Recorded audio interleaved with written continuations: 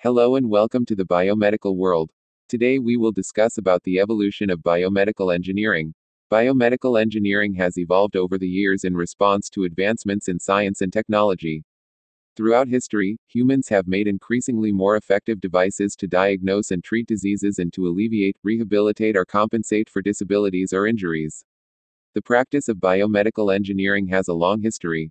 One of the earliest examples is a wood and leather prosthetic toe found on a 3,000-year-old Egyptian mummy.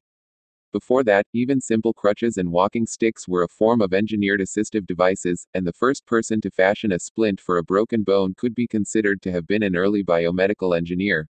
Forrest Morton Bird was an American aviator, inventor, and biomedical engineer. He is best known for having created some of the first reliable mass-produced mechanical ventilators for acute and chronic cardiopulmonary care.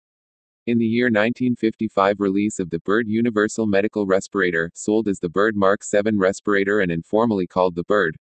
Sir John Charnley was a British orthopedic surgeon. He pioneered the hip replacement operation in the year 1962, which is now one of the most common operations both in the UK and elsewhere in the world. William Fouts House was an American otologist, physician and medical researcher who developed and invented the cochlear implant.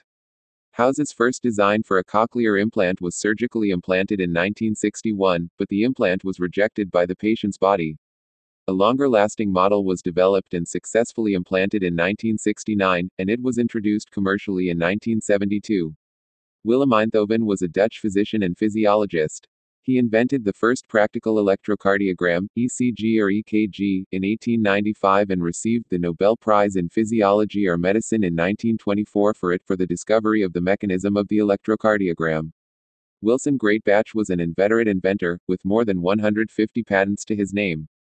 He will be best remembered for the invention and development of the first implantable pacemaker, a device which has improved, saved and extended countless lives since its first use in 1960. Worldwide, around 3 million people currently benefit from Greatbatch's discovery, with an additional 600,000 being implanted every year. Charles A. Hufnagel, MD, was an American surgeon who invented the first artificial heart valve in the early 1950s. Willem Johan Kolff, also known as Pim Kolff, was a pioneer of hemodialysis as well as in the field of artificial organs.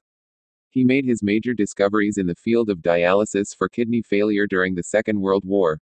In 1945, Kolff successfully treated his first patient, a 67-year-old woman, from kidney failure using his hemodialysis machine. René Théophile Hyacinthe Leonec was a French physician and musician. His skill of carving his own wooden flutes led him to invent the stethoscope in 1816, while working at the Necker Hospital.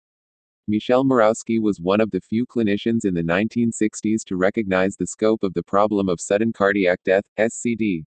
It was his perseverance that ultimately led to the development of the first successful therapy for out-of-hospital cardiac arrest, the implantable cardioverter defibrillator, ICD, in the year 1980.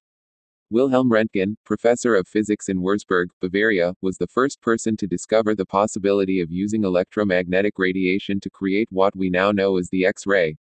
The image below is the first X-ray Röntgen ever created. It is an image of his wife's hand. You can see her wedding ring in the year 1895. Paul Christian Lauterbur was an American chemist and Sir Peter Mansfield was an English physicist. Both shared the Nobel Prize in Physiology or Medicine in 2003 for their work which made the development of magnetic resonance imaging, MRI technique possible. In the late 1970s, physicists Peter Mansfield and Paul Lauterbur developed MRI-related techniques, like the echoplanar imaging, EPI technique. Raymond Vaughan Damadian is an American physician, medical practitioner, and inventor of the first Mr. magnetic resonance scanning machine.